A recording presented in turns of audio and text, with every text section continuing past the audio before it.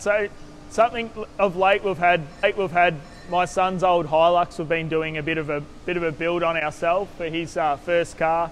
We had Aussie Arvo's GQ here. Just a few old school cars here that's made us think we probably need one in our life.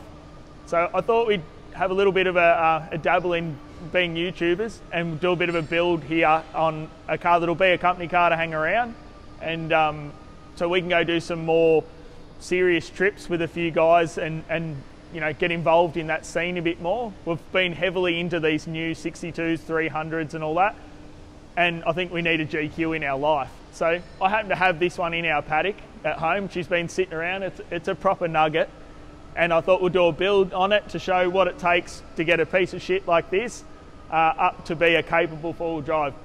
I don't want it to be a Hollywood car. It's going to stay TB. I just want it to be reliable. My envisagement for it is to be TB, twin locked, a strong enough running gear that I can thrash it and have fun. Not super powerful, just a fun car that's super capable and I don't have to care too much about. So I think we'll give it a quick rough paint job. Going to look into doing maybe some different diff housings in it. Basically, I'm going to get some pricing and work out how much does it cost to just make a capable car, but nothing Hollywood.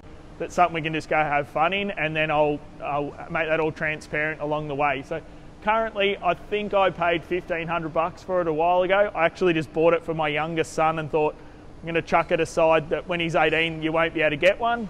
So I've had it sitting there. I thought we'll drag her out. It runs and drives and does everything. It's just a bit rough around the edges. So it's not rusty, she's just a bit banged about. So we'll give her a tidy up and then we'll work through what we're going to need to do to get it to be a reliable car.